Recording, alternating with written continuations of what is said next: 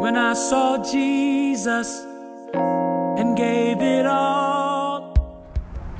My name is Scott Boyer, and this is God in HD, all about seeing God and the Bibles through movies and pop culture. And today I'm talking about the movie Inception.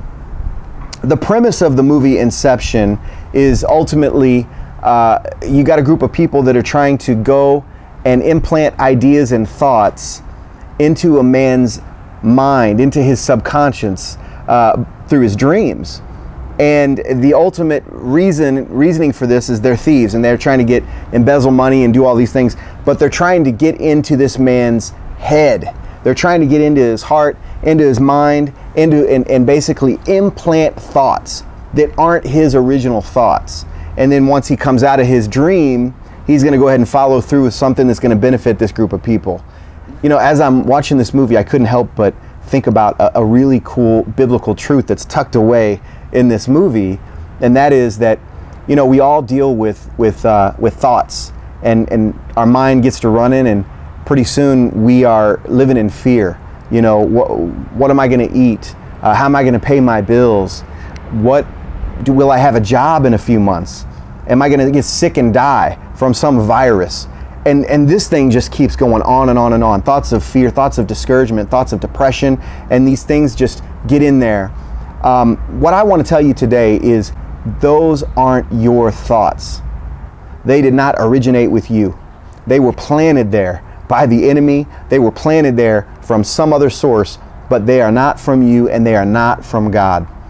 Just like they planted those thoughts and those ideas into this man's subconscious, the enemy is able to plant thoughts, and the enemy is able to come in there and try to, you know, discourage you and get you to act on things which produce fear in your life.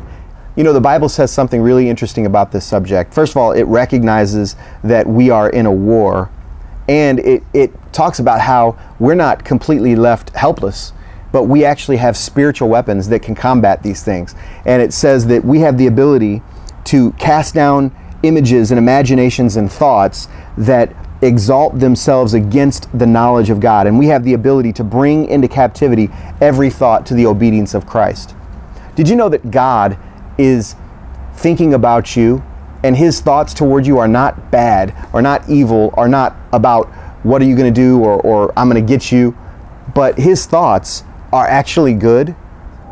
I mean, the fact that he's thinking about you and me right now, when many times I'm not thinking about him, man, I say like David says in Psalm chapter 139, such knowledge is too wonderful for me, for it is high and I cannot attain it.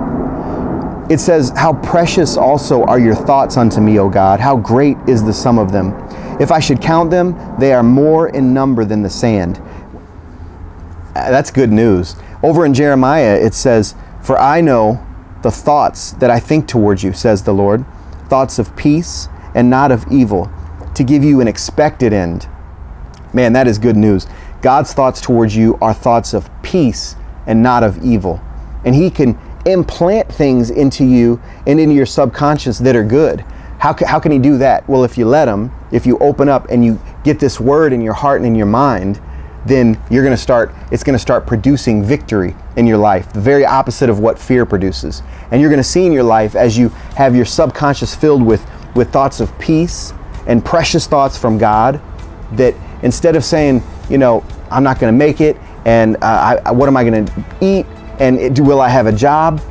You'll be thinking, my God supplies all of my needs. My God will take care of me. My God always comes through.